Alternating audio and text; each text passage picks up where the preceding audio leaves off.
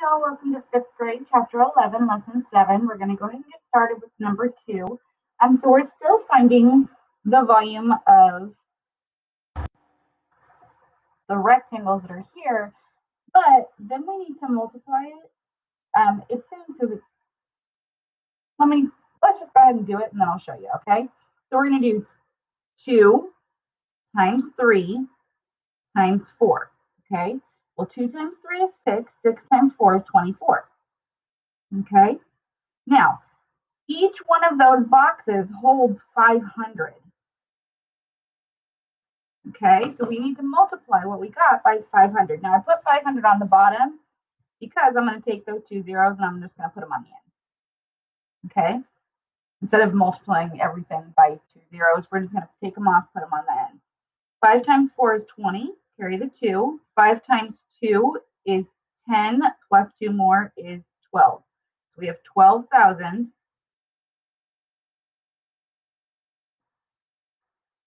cubic centimeters.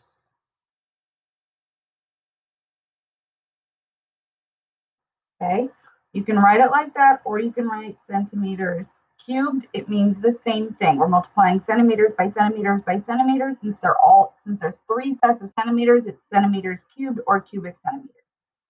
Okay. All right. Same thing on this one, guys. 2 by 1, 2, 3, 4, 5 by 1, 2, 3, 4, 5. Okay. So 2 times 5 is 10, times 5 is 50. Okay. Now, each one of those is 40. So we need to multiply those. Okay. Again, I'm going to take off the 2 zeros. I'm going to put them at the end. And then 4 times 5 is 20. So 2,000. And it's in inches. So I'm going to put inches cubed. You can put cubic inches if you want to. Doesn't change anything. It's the same answer. Okay. I want you guys to go ahead and do number 4. Remember, find the volume of this, then multiply it by 20 and make sure that your label is there, either in cubic inches or in inches cubed. Okay. Okay. Theo fills a large box with boxes of staples. The volume of each box of staples is 120. So we're going to do the same exact thing. There's 3 by 2 by 1, 2, 3, 4, 5. Okay, so 3 times 2 is 6 times, sorry, you guys can't see that. 3 times 2 is 5. Sorry, 3 times 2 is 6 times 5 is 30. Okay, so you're going to do 30 times 120. Okay, so I'm going to take those 2 zeros off. I'm going to put them at the end. 3 times 2 is 6, and 3 times 1 is 3. So 3,600 centimeters cubed. Okay. Okay. Lisa uses pudding boxes to estimate the volume of the box below. The volume of each pudding box is 150 cubic inches. Estimate the volume of the large box. So 2 times 5 times 4. So 2 times 5 is 10, times 4 is 40. And each one of those is 150. Okay. Take off those 2 zeros, put them at the end.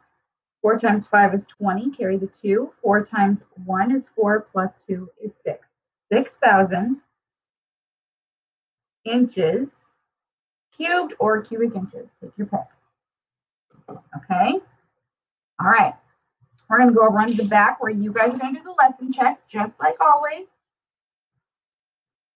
Rosa has 16 unit cubes. How many different rectangular prisms can she build with the cubes?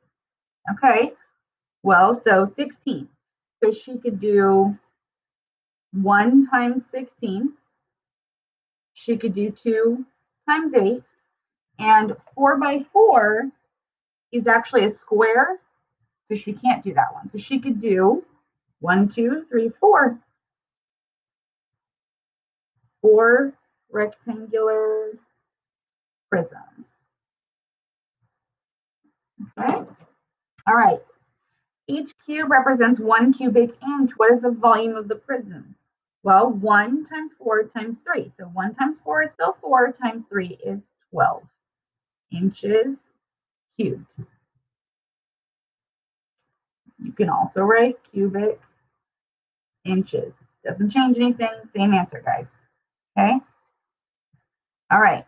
A certain aquarium holds 20 gallons of water. How many quarts of water does the aquarium hold? Okay. So we're going to start with our 20 gallons. And in 1 gallon, there are 4 quarts. Okay. Cross cancel gallons. So we're in quarts. That's what we want. And then 4 times 20. Well, 20, 40, 60, 80. 80 quarts. Okay. Monique ran a 5-kilometer race. How many meters did she run? Okay. So right here, I'm going to write King Henry doesn't usually drink chocolate milk. Okay. Remember that this is our meters, liters, and meters, liters, and grams. So going from kilometers to meters, so kilo to meters, we're going to move our decimal 1, 2, 3 times to the right. So 5, and we're going to move our decimal 1, 2, 3 times, which means we're going to put in 3 zeros. 5,000 meters. Okay. All right, guys. Thanks for hanging out for 11.7. Come on back for 11.8. See you soon.